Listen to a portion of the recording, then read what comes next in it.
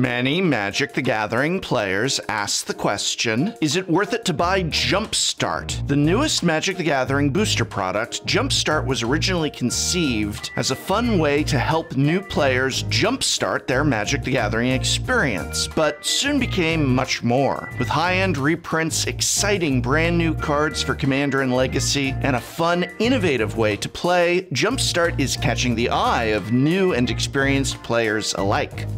But is this brand new product originally aimed at brand new players the smash up it is supposed to be, or just another dirtle fest with numerous quality control errors and limited availability jacking up prices? Let's take a look. JumpStart is a product designed to be played off the shelf. Within each booster is a set of themed cards. The themes vary, with some rarer than others, and you might open lands or rainbow or lightning. Within each theme there is a slight variation from pack to pack, but with enough of the cards remaining the same within each theme. For example, if you open the Above the Clouds theme booster, you'll have a chance at 4 different configurations. You may open the exciting new Inez, the Gale Force, or even a reprint of Kira, Great Glass Spinner. The way to play with JumpStart is simple. Each player takes 2 booster packs of JumpStart at random, opens them, sleeves them, and then shuffles them together to form a deck. You don't even need to worry about having lands, as the packs come with enough lands to play with. Honestly, it's great that you don't need anything other than 2 booster packs in order to shuffle up and play. With a smash together and out-of-the-box aspect to JumpStart, the gameplay is a lot like Smash Up, a game I both love and I've made a video on here. If you're familiar with Smash Up, then yes, JumpStart is a lot like an MTG version of the game, which ironically was made by a former Magic the Gathering designer. If you're not familiar with Smash Up, well then I'll be happy to teach you how to play in less than 15 minutes if you check out that video there. Now I'll cover financial value in just a moment, but first I want to talk about something even more important than whether or not the packs have the best bang for your buck. Yes, there is something more important than reprints, and that thing is the game itself. This is a game. Is it fun? Is it accessible to play? Well, the answer is yeah, very much so. JumpStart is actually replacing lackluster products like the Game Night box set and other sad attempts at creating a watered-down, slow, and non-thought-intensive way to play Magic the Gathering for new players. If you have watched my reviews on these previous products, you'll know that I absolutely loathe them. They underestimate the capability of new players and provide a weak Magic experience. Instead of celebrating what makes Magic gameplay great, I always felt these products shied away from it, and they were full of absolute jank too. But I'm not talking finance yet. With JumpStart, I believe Wizards of the Coast has finally cracked the code. Being able to grab 2 booster packs and shuffle up and play accomplishes so much. Each game is different because there's so many different combinations of decks. And though this may not be on the level of a modern tournament in terms of intense, complex gameplay, there's still a lot of fun and strategy to be found here for experienced players such as myself. And unlike Game Night, I love how JumpStart can indeed be enjoyed by everyone, from experienced to brand new player alike, and everyone in between. I absolutely got a thrill getting games of JumpStart with my enfranchised friends, but I also was able to sit down with a few people who are just learning the game and get some fun games of JumpStart in with them as well. The fact that these contain desired cards, both brand new and reprinted, is a neat element that added to our chatter, where my newer player friends got excited learning about why certain cards were powerful, where they were played, and they said it felt cool to walk away knowing they had a few rares and mythics that were good and in demand. Me, I was just happy to crack open that reprint of Oracle of Moldiah. There's something for everyone, and that's all I've ever really wanted. It's fun gameplay, and when you're done, the leftover cards aren't just destined for the draft chaff bin. New players can start trade folders, experienced can crack reprints that they've been after for a long time, and Everyone loves Tiny Bones. What's more, JumpStart can easily be modified to be replayable indefinitely with no expiration date. Buy a booster box, open each pack, sleeve your cards, and then place them in some form of resealable pack, whether it's something as simple as an envelope or as spiffy as a Cube-a-Majig's pack. You can now play JumpStart with your friends forever, again and again. Just break down your deck back into 2 packs when finished. You can label the decks or keep them a mystery or go back and forth to keep it interesting. Now you can get games easily with just one friend or a small group visiting for a party, that may visit for a party in about 5 to 10 years when the pandemic is over, but you get the idea. Now, it's true that after playing and learning the decks and their strengths and weaknesses, a player can indeed determine which combinations and strategies are stronger than others, but that's Magic the Gathering.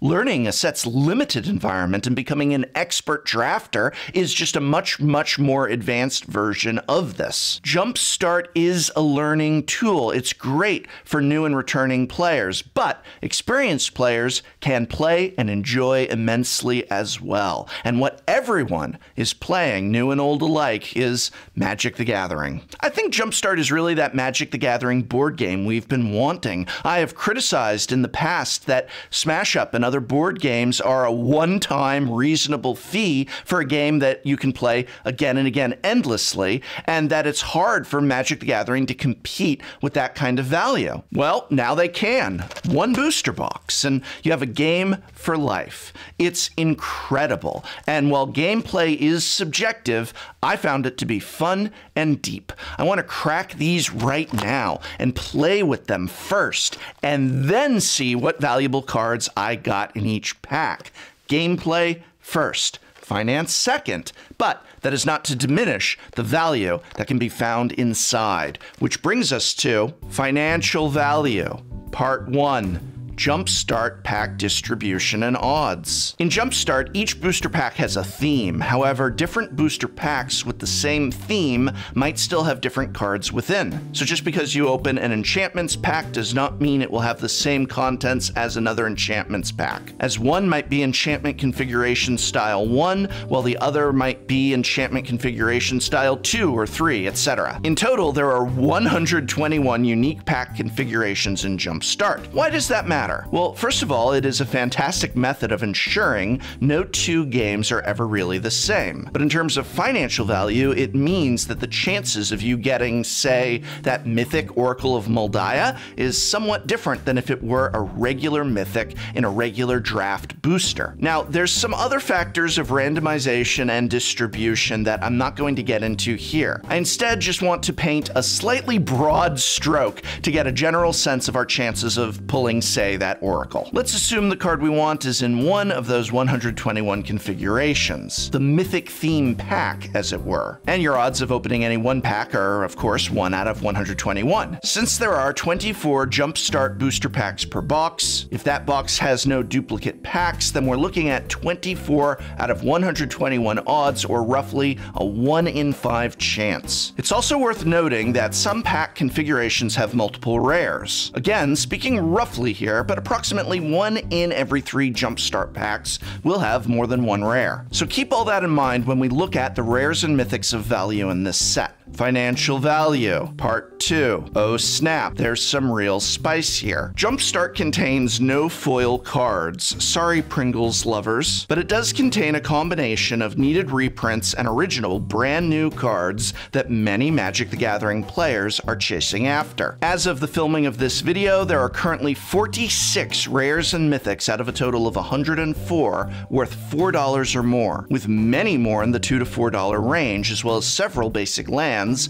with rare artwork that is valued within this range, meaning that there's a high volume of value here. Allosaurus Shepherd is a $64.58 card. And again, that's for a non-foil mythic. There's no foils here, so that's there you go. Tiny Bones, $52.73. Bruvac, $39.65. Well, these are mythic commanders that may come down in price as more product gets opened. Reprints such as the $36 Craterhoof Behemoth, or now $25 Oracle of Moldiah, Exquisite Blood, and Sheoldred Whispering One are likely to stay fairly high due to their high commander demand. The list goes on and on. Another much-needed reprint of Rhystic Study, still a $20 card, as well as Selvala, Heart of the Wilds, and Linvala, Keeper of Silence. And even below the $2 level, there's tons of low-end financial value cards that do see play in multiple formats, even commons and uncommons that see play, so even if you're not striking it rich, you're walking away from the game with cards that can find a home and a use, whether it is in your commander deck, your pauper deck, or your trade folder. Best of all, JumpStart is only $100 per booster box or $4 per pack. Or it would have been had there not been a critical shortage of supply due to COVID. At first, I was thrilled to see pre-orders on JumpStart booster boxes selling for about $100 each, which, though Wizards of the Coast does not publicly announce an MSRP anymore, indicates that the intent for this product was likely for it to be priced at or near the cost of regular draft sets. In other words, $100 booster boxes or $4 packs, give or take. Sadly, Wizards of the Coast has announced that due to the current crisis, distribution was interrupted and the initial supply upon release diminished. As a result, there isn't currently enough product to go around, and prices are high, doubled in fact, from that original intent. Here is where I need to be clear about something. Wizards of the Coast has twice now confirmed, clearly and in no uncertain language, that this is an unlimited print run.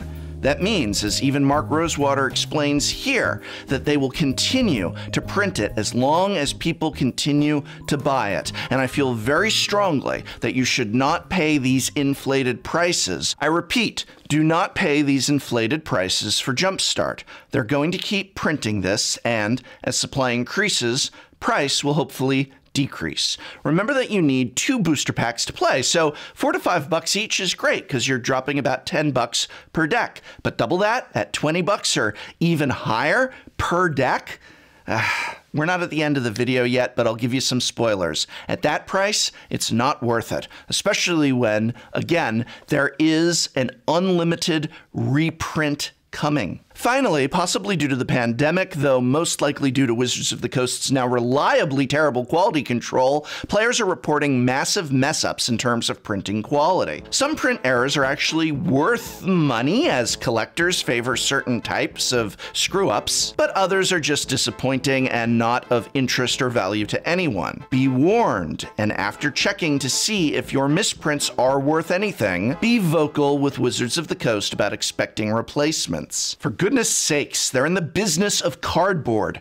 It's what they make. It's their product. They should not be messing up this badly this often. After over a quarter of a century as a leader of their industry, they should not be capable of this level of incompetence. Final conclusion, JumpStart is a product that hits every single mark. It's fun to play, accessible to new and returning players, but also complex and exciting for experienced ones. It allows you to shuffle up and play without needing anything other than 2 booster packs. Each game is different, thematically flavorful, and loaded with cards, both new and reprinted, that players want to play with and that have notable financial value. Best of all, a JumpStart booster box is a complete, replayable game. Save the booster packs after opening and you can assemble your own smash-up system. Grade of this product in isolation of distribution and quality assurance issues, it's a solid A. Do not pay inflated prices.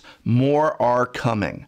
This is an unlimited print run. If you receive damaged and misprinted products that you are unhappy with, contact Wizards of the Coast and politely demand that an acceptable replacement be issued. Be polite, but be firm. You paid money for the product, yes? Well, then you deserve not to get a defective product in exchange for that hard-earned cash.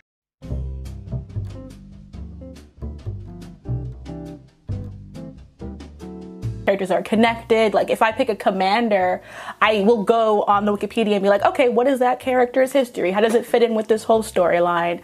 So that is fun for me. I think being part of a being part of a nerdy fandom is like enjoying and absorbing that environment, that history.